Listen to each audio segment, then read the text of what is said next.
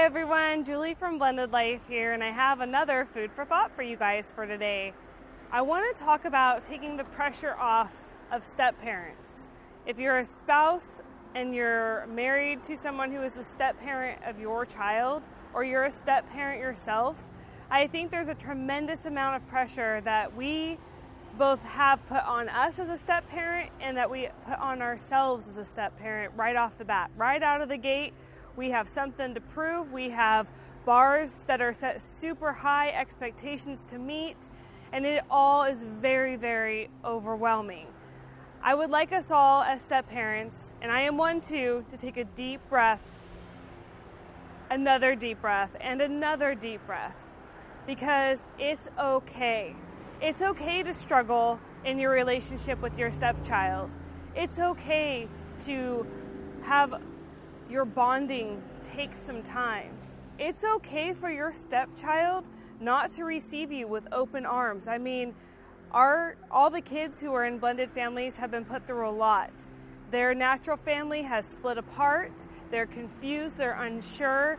They're looking for structure and security, and right now you're probably not the person to give it to them.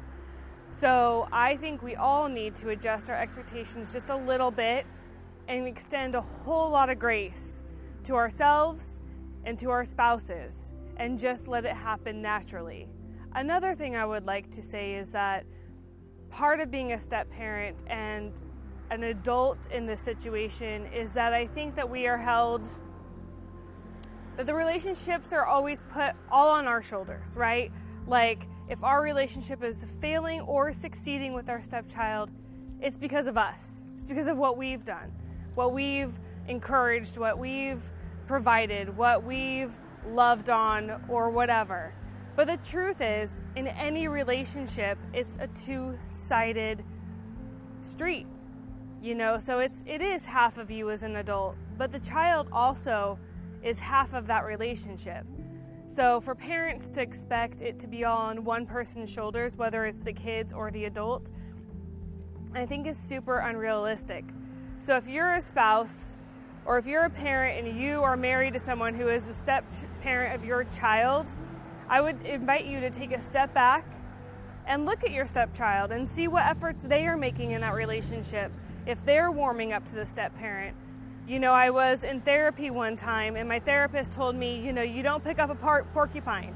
If you see a porcupine on their backs or on their legs and their needles are straight out, it's not really inviting to pick up and hold, right? You're gonna get hurt. And I think that we forget about that a lot in regards to kids. Kids are highly emotional and we need to read their cues. We need to let them be emotional, be upset, be whatever they need to be, and not force something that they may not even want. They may be perfectly fine to be not close to your spouse or their step-parent, and you need to really be okay with that. And just the most you can hope for is respect and honor and just to be there for one another and to show up. I think step-parenting is a lot about support and nothing about control. So that is my food for thought for today, you guys. I would love to hear what you think on this subject. Comment below, please. This, I feel like, is a very controversial topic. I think everyone would say something different on this subject, and that's okay. You know, that's why we are a flashlight people, right?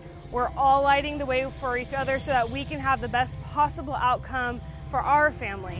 So comment below, subscribe, click the bell, ding the bell, whatever the bell is. The bell's a big deal here. Like us on Instagram, Facebook, Twitter, and I just thank you guys for sharing this time with me. Have a great day. I'll see you later. Bye.